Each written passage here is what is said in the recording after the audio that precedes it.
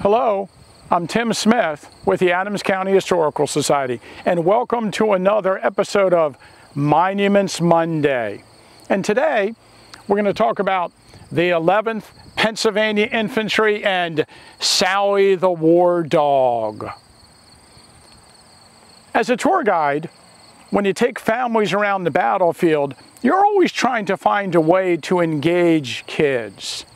So this, over the years, has been one of the more popular monuments to be pointed out on battlefield tours, especially on the first day's battlefield. A lot of times with kids, I got to tell you, I usually don't come out to this area of the battlefield. I take them to a tower, like on Cobb's Hill. But it is a great story. So the 11th Pennsylvania Infantry, they were commanded by Colonel Richard Coulter. He was from Greensburg in Westmoreland County, but this regiment actually, on the side of it, it tells us they were recruited in Lycoming County, Luzerne, Northumberland, Montour, Westmoreland, Cumberland, Allegheny, Carbon, and Dauphin counties. So they represented a large amount of the state. But when they were in training, this unit adopted a small dog as their mascot, who eventually, of course, is named Sallie. There are several sources for the story of Sallie the War Dog, and there's a lengthy account of Sallie the War Dog in the Gettysburg Compiler in 1910. And of course, there's some contemporary accounts of Sallie, and she's mentioned in some of the accounts associated with the members of the regiment.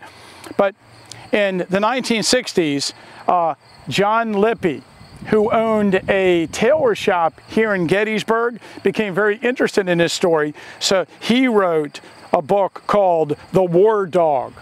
And the Adams County Historical Society has several copies of The War Dog.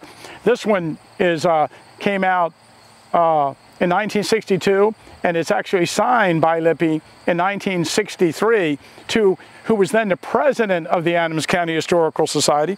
And we have this flyer in our collection that was placed in storefronts around town advertising the sale of this book. And it is an amazing book. You can probably find it on eBay or another internet site and pick up a copy of it and read it if you want. It's a poem, really, but in the beginning they have the story laid out as researched by John Lippy, and I just wanted to read you a few passages here. According to the passages in Lippy's book, and again, a lot of this information is confirmed by other sources that are earlier that we have written about the story. But one thing you might be curious about, during the war, there were several times when Sallie had puppies, that she had litters. And they said more than once during her career, Sallie found herself in a blissful state. 4 times more than once, to be exact. But she never let her family interfere with her profession, no matter where the blessed event took place, or when the puppies were born, or how many there were. Her sense of responsibility lay with the Army. And early on, she began to train with the soldiers when they marched, and she went in line of battle with them onto the various fields that they fought. At Cedar Mountain, she stood bravely under fire for the first time. At Bull Run, she struck close by the regimental colors. At Centerville, she fell back only when the men fell back. At Chantilly, she remained in the midst of the regiment. Sallie never had to be coddled or cared for. She endured what the men endured. She suffered when they suffered. She hungered when they hungered. She stuck it out through thick and thin, through lean and fat, through good and bad. There are several interesting accounts of her in battle. At Antietam, she was determined to join the fray and dashed out with one of the skirmishers into the cornfield. He tried to drive her to the rear, fearing she would be killed. But his efforts were in vain. Sallie wouldn't retreat without her regiment. During the battle, a ball actually struck her in the side, but fortunately, it only creased a mark through her hair, leaving the flesh unbroken. And of course, on the first day of the Battle of Gettysburg, she was right here with the regiment against Iverson's brigade. And then later, when the Southern Army reinforced the Confederate line and hit this position, the regiment was driven back across the fields and through the town. During the retreat, Sallie became separated from her outfit and was unable to locate the position of her regiment. Refusing to pass through the rebel lines, Sallie returned to the crest of the hill where the regiment had been engaged. There, she seated herself amongst her dead and dying comrades, and she did not budge from that spot during the whole of the 3-day engagement. Sallie licked the wounds of those that could not move, and she guarded the lifeless bodies of those who had fallen. Not for one moment did she desert her post. After the battle was over, Captain Cook of the 12th Massachusetts discovered Sallie while she was still on detail with the Provost Guard in search of stragglers and prisoners. After the wounded had been removed to the hospital, Sallie permitted herself to be taken to the brigade headquarters.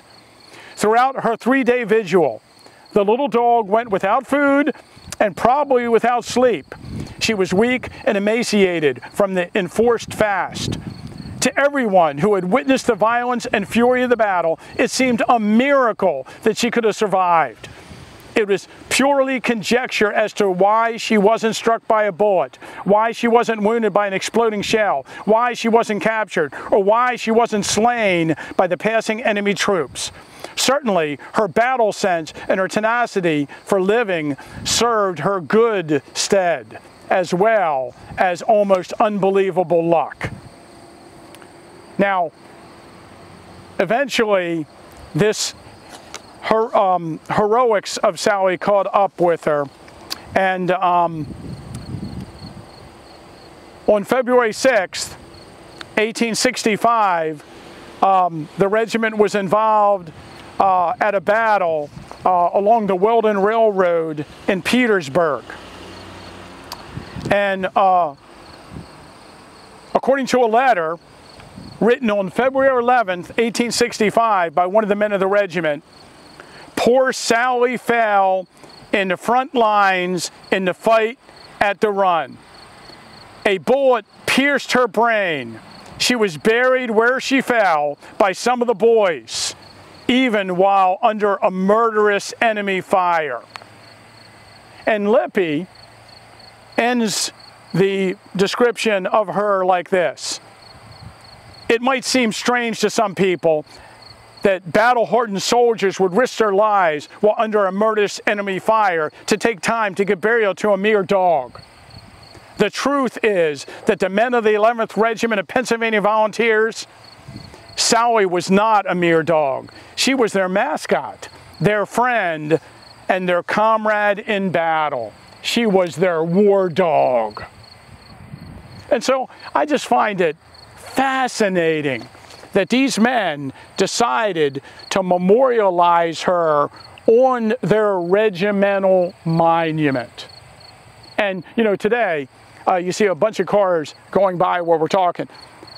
People stop here, and oftentimes people leave tributes to Sallie on the statue. It's kind of controversial. I have friends that get upset anytime somebody puts a dog biscuit or leaves cookies or some such dog food near Sallie's monument. But it is one of the most popular monuments on the battle and one of the most visited. One other thing, in one of the accounts, it said that Sallie hated 3 things: women, rebels, and Democrats.